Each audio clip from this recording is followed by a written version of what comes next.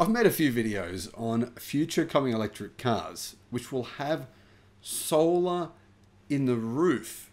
So not flat solar panels, but actual solar film, flexible solar film covering the roof and even the entire car. I think it's a great idea. I mean, realistically, a lot of people don't drive all that far. So it's theoretically possible that with a car covered in flexible, thin solar panels, you could get all the energy you need to do all the driving you need. As of yet though, there are no major car brands manufacturing EVs, mainstream EVs, with this as an option. So a Tesla owner has they've gone, I'm not going to wait. I don't want to wait for this. I'm going to do it myself. Here is the result. Hello my friends, welcome to the channel. I'm Sam Evans, you're watching the Electric Viking. Great to see you. A Tesla owner has built his own solar roof for a Tesla Model Y, which looks absolutely ridiculous, but it's a fantastic idea. The reason I say this, it's a kind of thing in my opinion where you're not going to drive around like this all the time. It doesn't make sense, right? But it does make sense if you had some kind of easily deployable roof rack and you could stack the panels in your boot and simply put them on the roof when you are, say, camping.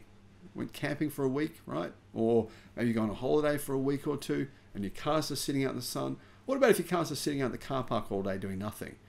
I don't think this guy is going to be driving around with these panels on his roof, but he could be. If he is, I don't know how it would feel to drive with all these panels on the roof. It could feel a bit sketchy, a bit dangerous. If you had a strong wind come along, could pick your car up and even flip it. I mean, you've probably seen some of the crazy scenarios where drivers in races, race drivers with big wings on their cars have had their cars simply flip up in the air. For example, in the recent Gran Turismo movie, when the driver in that car, his car just flipped up in the air. He didn't do anything, he was just driving and it flew up in the air. Happened to Mark Webber as well. I could see that happening if this guy was going too fast on a windy day. What are your thoughts? A Tesla Model Y owner has decided to build his own solar roof that adds over 20 miles of range to his vehicle per day.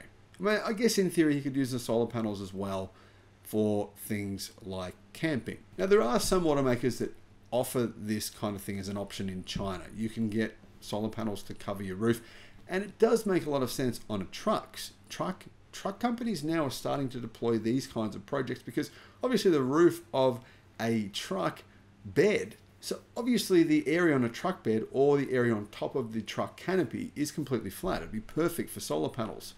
Cars, yeah, maybe not so much. Pickup trucks could work. Interestingly, in 2017, Elon Musk encouraged Tesla's engineers to look into integrating solar cells on the Model 3, but they concluded it didn't make sense at the time. But since 2017, the energy density of solar panels has drastically improved and the cost has declined by more than 50%. Maybe it's time to revisit the idea, especially considering now we have new solar panels which are flexible. They almost resemble the ability of clothing they almost resemble the ability of clothing in their ability to curve. Anyway, solar cell efficiency has also improved, and Tesla has developed its own expertise in embedding solar cells through development of solar tiles. Now, I think something we're all forgetting is Tesla initially had planned on having a solar roof for the Cybertruck. They said the bed would be covered in solar panels as an option. And this would be and they said that this feature would actually add 15 miles of range per day. A lot of people only drive about 15 miles per day. So this would be great. Unfortunately, the Cybertruck doesn't have this as an option yet. A few years later, though, Tesla filed for a patent that showed the solar cells will be embedded inside their retractable tonneau cover. So the retractable bed, that would be covered in solar. Now, obviously, this guy wasn't willing to wait for a Cybertruck with that option. Maybe he doesn't even want a pickup truck. So he's deployed these solar panels.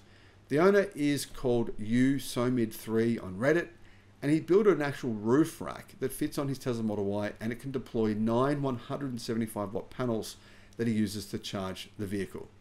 He said this: For the past 2 years, I've been working on a 2000 watt to 4000 watt solar system for my Model Y. Today, I can charge anywhere in the world. Now, apparently he used 3D parts and telescoping carbon fiber tube in order to decrease the weight and obviously deploy the panels. I suspect when the car's not being driven. He says it can add around 20 miles of range, which is 32 kilometers per day. Interestingly, if you want to check out this car, you can actually go to his website. I'll put a link to his website. He's got a website there that shows the entire project, why he did it, and I think actually it's kind of a great idea. The other thing worth considering is it does keep his car nice and cool. So it's like a big sunshade. I imagine that all the cars around him would be much, much hotter when the people get to go and jump inside their car. And the other thing that's worth considering is if he's keeping his car cooler, the battery pack is also cooler. So that may also help with his battery efficiency. Now, interestingly, the weight is remarkably low.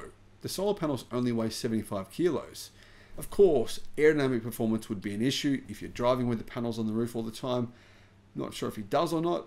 Maybe he does. I mean, hey, to be fair, a lot of people do drive around with massive roof racks with things on their roofs all day, so it wouldn't be that different. I personally believe, and I've mentioned this many times on the channel, that at some point in the future, within the next 5 to 10 years, almost all cars will have the option or will be covered by paint, which is basically solar.